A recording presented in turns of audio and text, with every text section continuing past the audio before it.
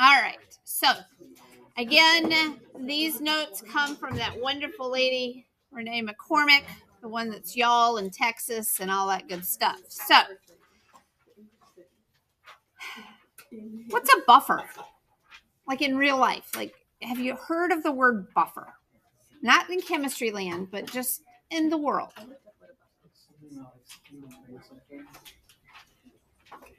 think it is like the buffering on a computer, kind of, where it's just preventing it from going past 30. Okay, so it prevents it from doing something, right? Okay.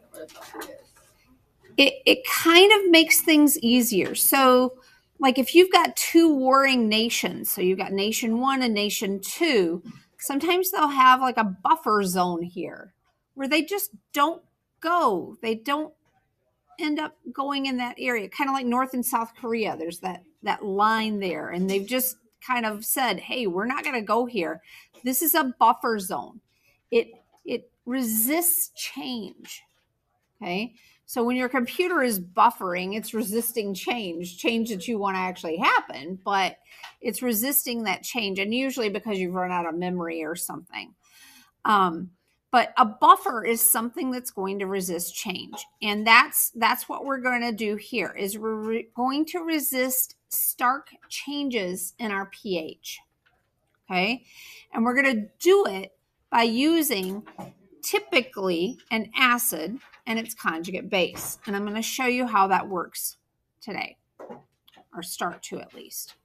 Okay.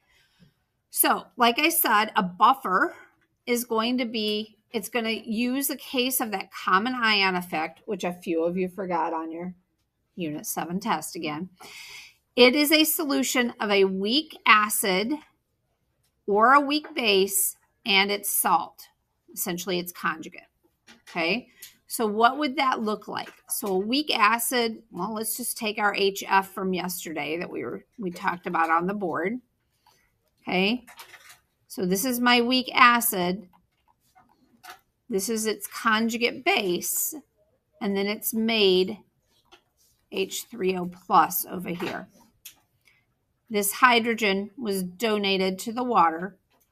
This is the conjugate base here, and this is my weak acid. It has to be a weak acid though, okay, or it has to be a weak base. It can't be strong. We'll talk about situations with strong coming up. Okay, so since a buffer consists of both an acid or a base and its conjugate, an acid and a base are present in all buffer solutions. If a small amount of a strong acid is added, there's a base component there that's going to neutralize it, take it out. And that's going to prevent your pH from changing drastically from the addition of that strong acid or base. Your body consists of so many buffers. Your body is essentially just a buffer system after a buffer system after a buffer system. In your body, you have something called homeostasis. All animals do, right? You've heard of that? That homeostasis is primarily taken care of by buffers. So if you are going on to any more upper level biology, any kind of med kind of stuff, buffers are huge, okay? Because they're going to prevent your body from getting too out of whack one way or the other, okay?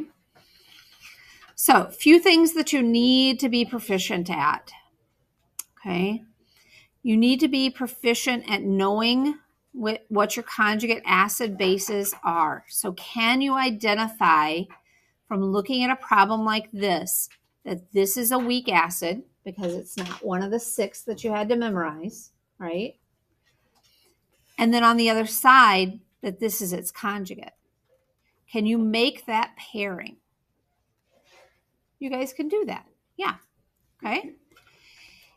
Can you figure out pH and that is the negative log of H concentration. Can you also take 10 to the negative pH and get that hydrogen concentration? You should be comfortable doing that. Ka times Kb gives you Kw. So if you know Kw, which is 1 times 10 to the negative 14 at 25 degrees Celsius, if you know this and you know one of these other two, you can solve for the one that you don't know. Yes? You can do that, okay? We will get into titrations. We're not there yet, okay? So the key to formulas is, or to buffers, is the formula that I have it printed on your sheet, right? Is it there? Okay. Apparently it didn't make it onto here.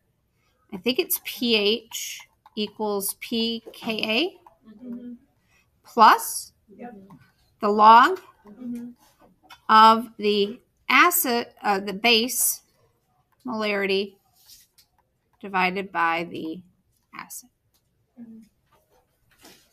Okay.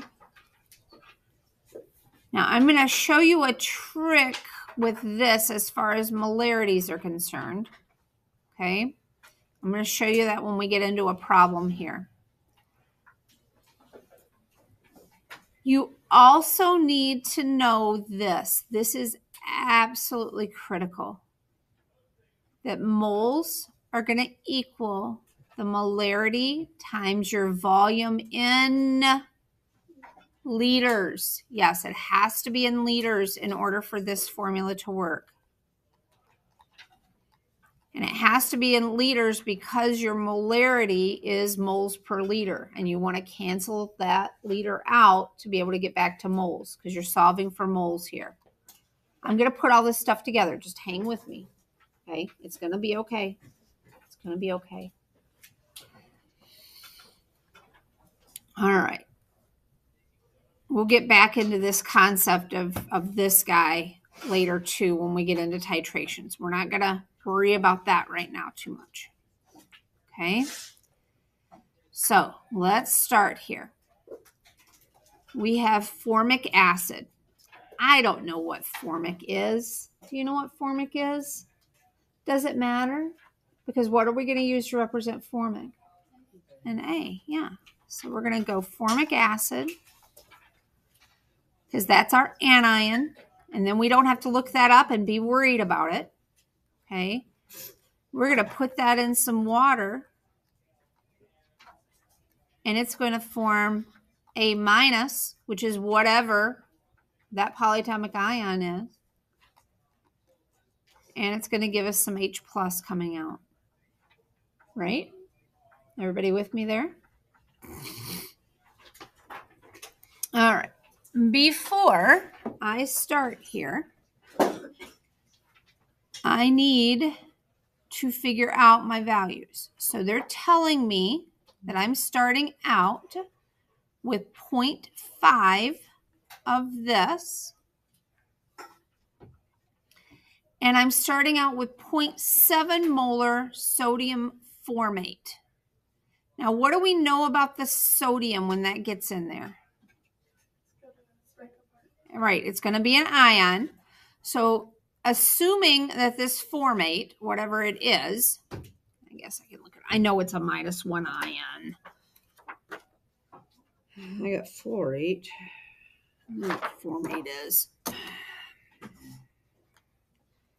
guess I should prove to you that that is a plus or a -1 ion. Come on.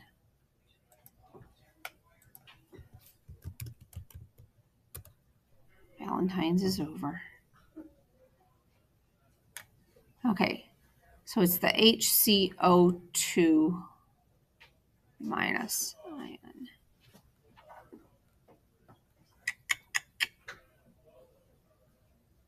There we go. We're back to here. HCO2 minus. That's formate. Okay. So this guy would have been H2CO with nothing. Okay, but this is a -1 ion, so we know that it's going to be in a 1-to-1. So sodium formate would have been NaHCO2. Okay, so for every one of these whole things, I'm going to have one of these come off. Okay, so if my molarity of this was 0.7 of the whole thing, my molarity of just the HCO2 minus is going to still be 0.7.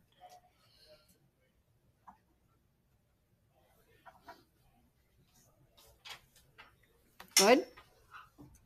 Everybody okay with that so far? Okay.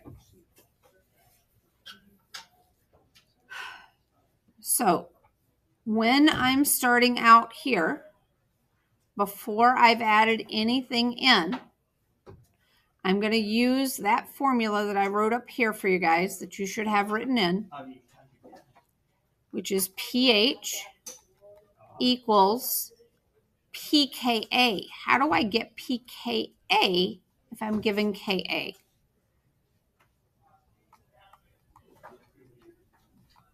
How do I get the P of anything? Negative log. Yep. So I'm going to take the negative log of 1.8 times 10 to the minus 4.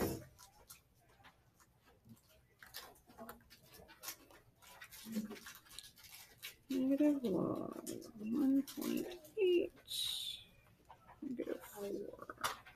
I ended up with 3.74. Yes?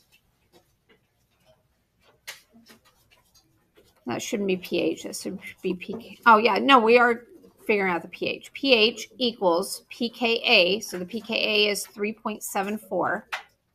Okay. Plus the log of my base concentration, which we said was 0.7, divided by the molarity of my acid. So 0.7 divided by 0.5. I'm going to take the log of that, and I'm going to add that value to 3.74. And you end up with a pH, before we've done anything, of 3.89, because they asked us to figure out before.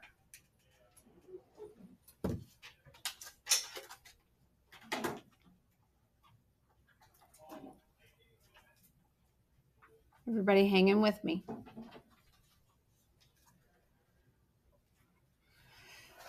Okay, so let's say, I'm going to erase this for just a second, okay? I want to talk to you about something, okay? I'm going to write it back. It's going to be okay. What is the unit for molarity? Big M. What does big M represent? How do we get it? Okay. So if I have 0.7 here, that would be 0.7 moles over 1 liter. Yes? Down here, I would have 0.5 moles over 1 liter.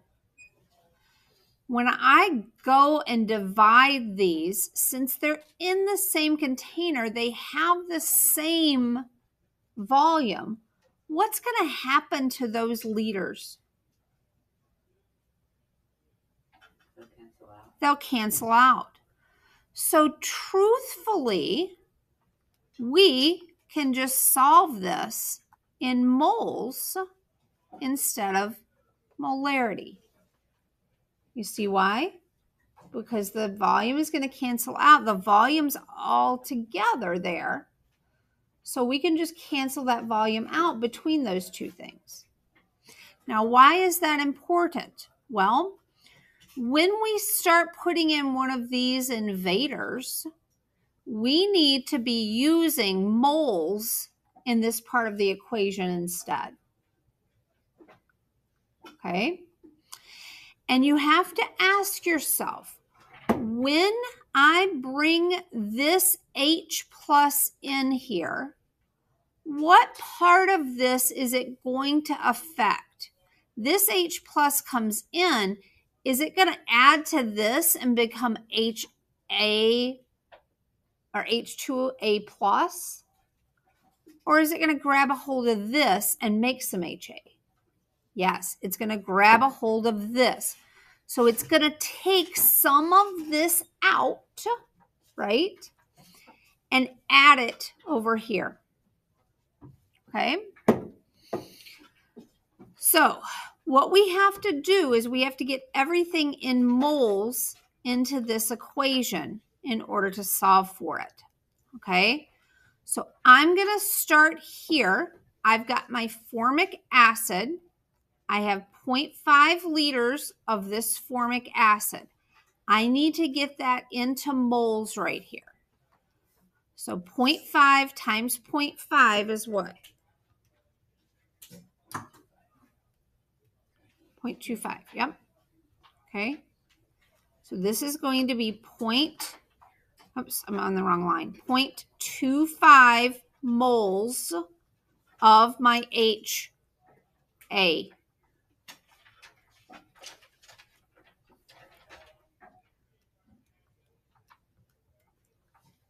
I'm going to have how much on the top? How many moles of the formate ion? Again, I've got this many liters. It's all together. 0.35. Now, if you were to run this problem again the way we did, guess what your answer to pH would be? The same. Yep, because our volume would have just divided out. Our molarity would have divided out. So we can keep this in moles. It's okay to have this stuff in moles. Even though the formula reads molarity, they're in the same container, so they have the same volume. Okay? So just do this as moles the first time round, and then it's easy. Okay? And I just needed to prove that to you so that you would believe me. Okay? Now, we are going to figure out, we just talked about what this would attack. It's going to attack this, and it's going to take some of this H plus is going to take some of this away, right? And what's going to happen is it's going to grab that A minus. So our HCl is going to come in. Let me just put down Cl here so you can remember that that's where that came from. Our HCl is going to come in. Our chlorine is still going to remain an ion. We don't care about that at all. Okay. But some of that H plus is coming in from here. And it's going to grab a hold of that A minus. And it's going to form more HA. Should that be double air or single air? Probably a double. Wouldn't it be single because it's strong? For HCl, right? It's not HCl though. Wait, I thought it was HCl. Yeah, it is HCl that's coming in. The hydrogen's coming in, and it's going to make this HA, though. So the HA would, since that's a weak acid.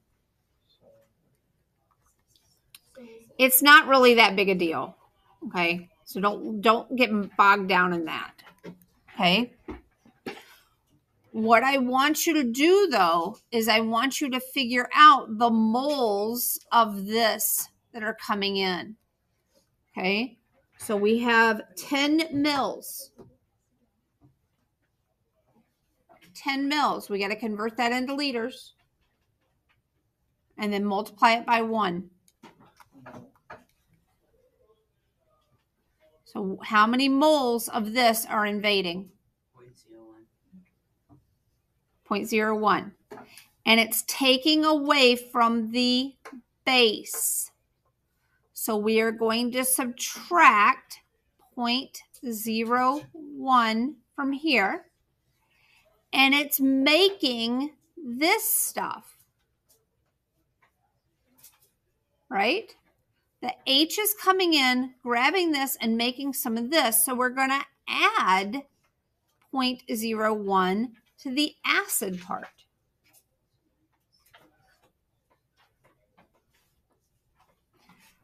So we run through our equation. pH equals 3.74 plus the log of 0.34 over 0.26.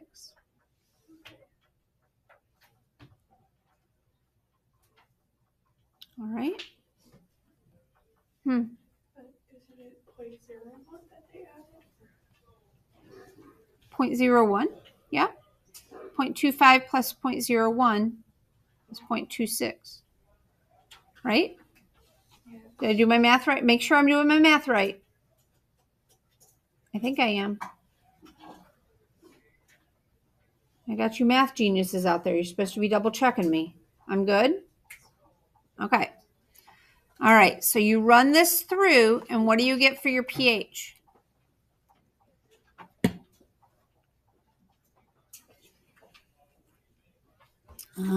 Somebody took away her answers down here that you guys used to have.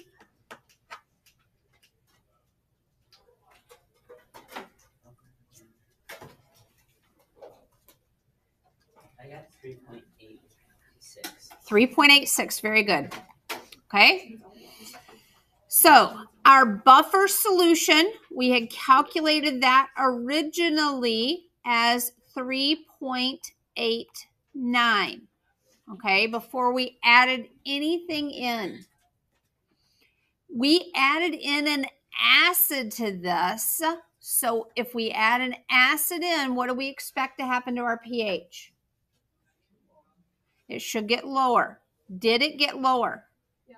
Always go back and do that confirmation check. Did it get lower by a lot? No. Okay. So if it did, that means that the buffer was still working. And the buffer is going to continue to work until you run out of moles of one of these two things. When you run out of moles of one of these two things, it is going to go way up if you added a base or way down if you added an acid. It's going to swing dramatically. Okay? But as long as you still have some of that buffering ability, which they call buffer capacity, as long as you have that buffer capacity available, meaning you've still got stuff here to add and subtract from, then you're good. Now, yeah. So, is the buffer just like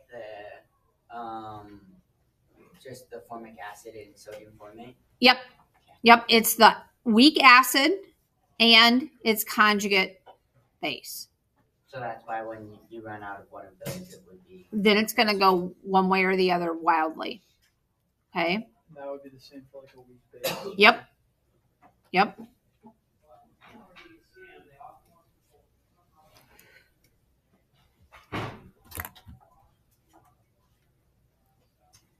Are you wrapping around? Are you okay? Do you want me to run through this same problem again with you, or do you want me to do a different one? Okay.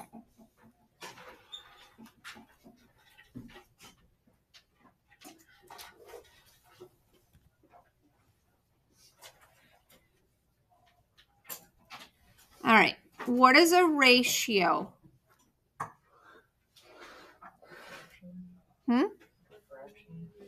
Yep. We've set two things. It's like you're comparing two separate things. Okay.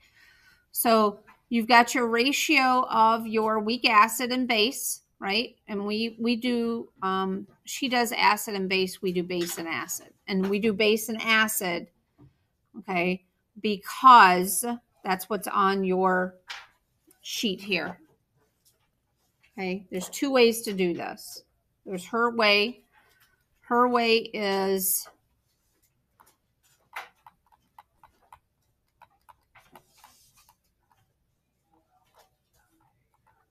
no.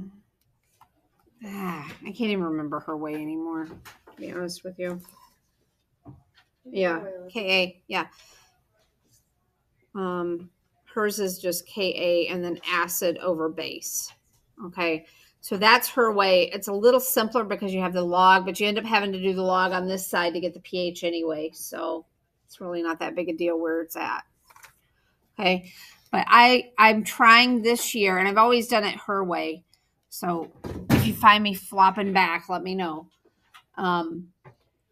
I'm trying to flip the other way so that you don't have to memorize an extra formula. You can just use the one off of here. That being said, my answer keys are still in her old method, so just be aware of that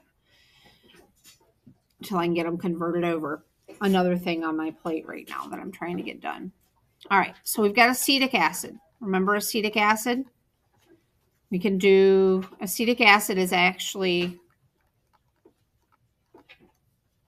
okay, and then the acetate is this guy. Okay, they want to know what ratio of acid to conjugate base will you need to maintain a pH at 5. They've given us a Ka value here. Okay, so Ka, if I do the negative log of 1.8 to the negative 5, that's going to give me a pKa. Is pKa of 4.74. Okay. So I want a pH of 5. 5 equals 4.74 times the log of x. We're solving for x.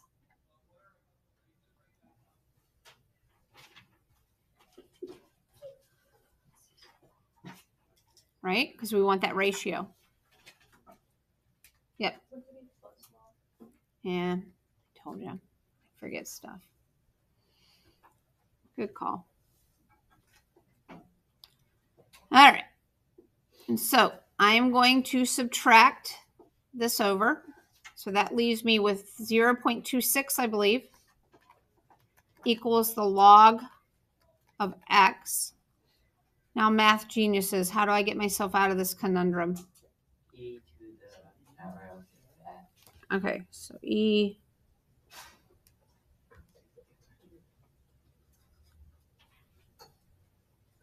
You speaking foreign language over there, Andrew?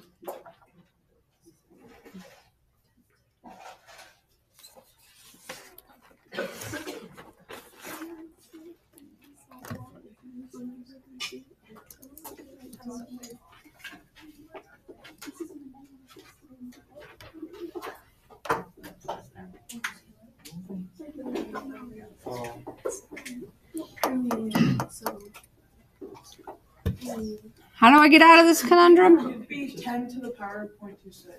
What? 10 to the power of 0.26.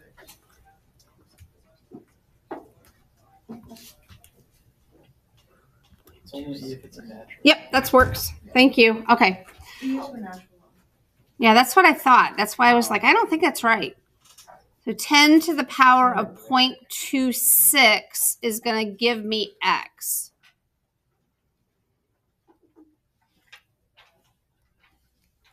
And x equals 1.82.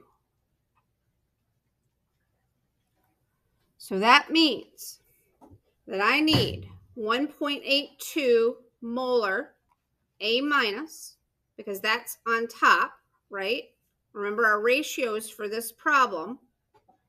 This X here is our molarity of A minus over our molarity of HA. So if this is 1.82, then our HA molarity is going to equal what? 1. Yeah. This is 1. Our answer came out to 1.82. So 1.82 over 1 is the same value. So that means that this is going to be 1 and this would be. So if we wanted to prepare a buffer that had a pH of 5, we would need to add in a 1.82 molar solution of sodium acetate. And then we would need a solution that's 1 molar of RHA.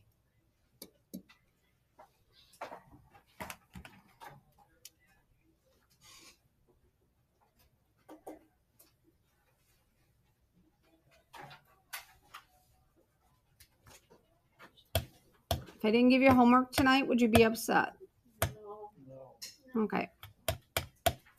Wonderful.